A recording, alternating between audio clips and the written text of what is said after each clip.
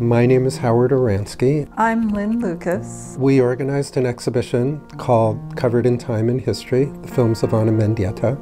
Ana Mendieta's films had been seen before in different exhibitions, but I wanted to do an exhibition that really changed how we look at the films and made the films the central focus of the exhibition as a way to, in a sense, reframe how the films are seen and understood.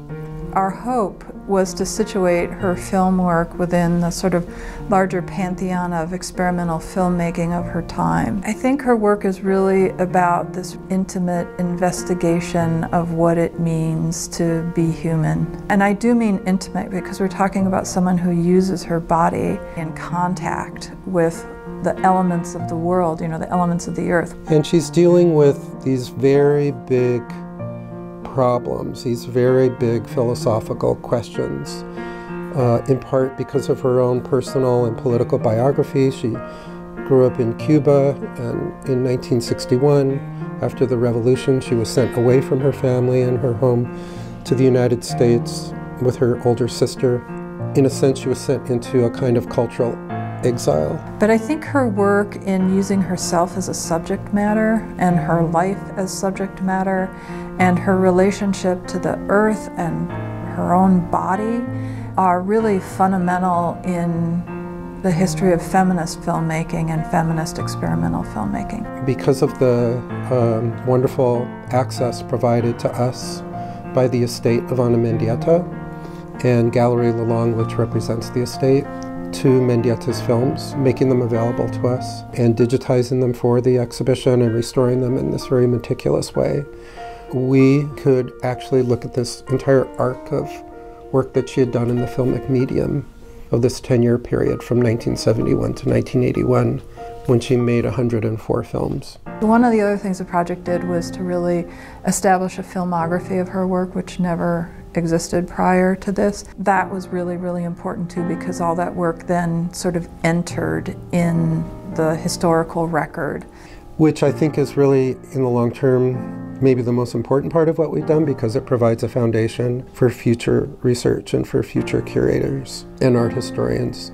And then, of course, in the process of the project, there were new films found, or new films that came to the fore. So there's a kind of visual unearthing or a kind of visual archaeology that happened in the midst of the project that was not expected.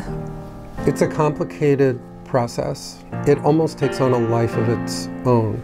It almost becomes this kind of living, breathing thing that exerts its own influence on you as you are shaping it.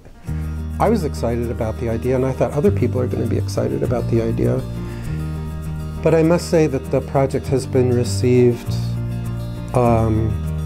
with a great deal of excitement. It was a big surprise.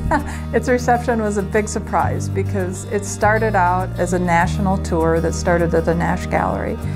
Along the way, other venues were included, and so now there's a whole international tour of the exhibition, which included an exhibition in Umeå, Sweden, in Berlin, and now next fall at the Jeu de Paume in Paris. You know, there's such interest. It was amazing at the Martin Gropiusbau in Berlin. At the opening, there were people lined up down the block, and I mean for blocks, to get in to see this exhibition. So it was quite heartening. It's been really spectacular. It's sort of taken on a life of its own, and it's become a very significant and important international exhibition. So I think that does credit to her work, the interest and the importance of her work, of Ana Mendieta's work. We are fortunate to receive early and significant financial support from the Dean of the College of Liberal Arts, our college, here at the University of Minnesota. And without that very early, decisive financial commitment, I don't think we could have succeeded.